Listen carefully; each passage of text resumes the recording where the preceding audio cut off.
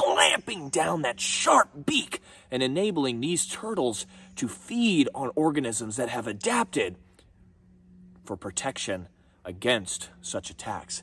But take a look at that. These are beautiful turtles. Love that. And they've got a nice turtley smell, of course. And look at that little plastron as well. That underside, you can see where some of the older scutes are separated and some of that newer, fresher plastron is here on the underneath.